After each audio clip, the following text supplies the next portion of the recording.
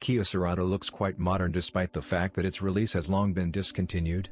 Yes, and with reliability, as we found out, everything is more or less in order with him. Let's start with the engines, of which only two were provided for the car, both gasoline, with a volume of 1.6 liters, 126 horsepower, and 2.0 liters, 150 horsepower.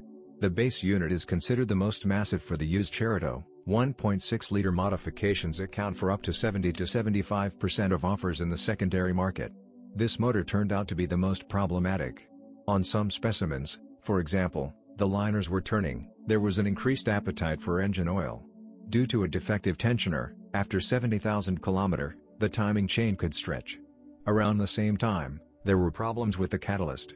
Not only is it quite expensive, in this condition it can also destroy the engine. The fact is that the porcelain cells of the converter are destroyed and their solid remains are sucked back into the bowels of the motor, destroying its cylinder piston group. But with the 2.0-liter 4 there are much fewer problems, even though it is more conservative in design. The cylinder block is made of cast iron and there is no variable valve timing system. In addition, the engine perfectly digests the 90-second gasoline. And he has practically no congenital sores. Gearboxes are also not burdened with problems, especially mechanical ones. Although automatic boxes are considered problem-free, the key to their longevity is a regular oil change after 60,000 kilometers. Moreover, it is desirable to produce it with a filter change. It is also necessary to monitor the condition of the CV joint anthers. Worn and worn-out rubber covers should be replaced immediately.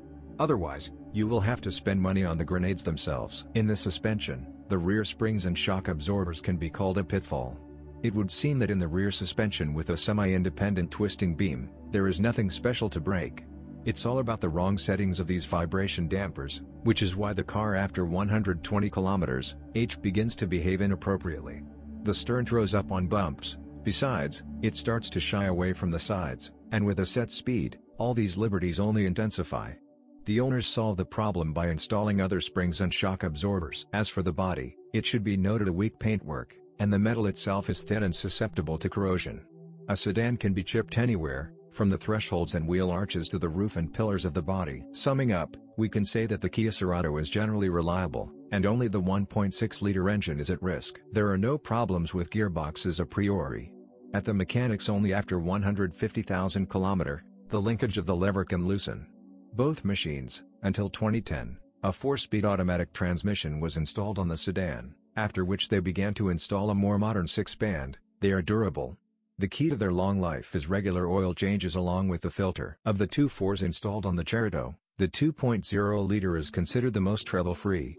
Although the base engine with a volume of 1.6 liters is marked by whims and failures, not at all on every instance. According to statistics, about half of the owners of used Cerato did not encounter the above problems.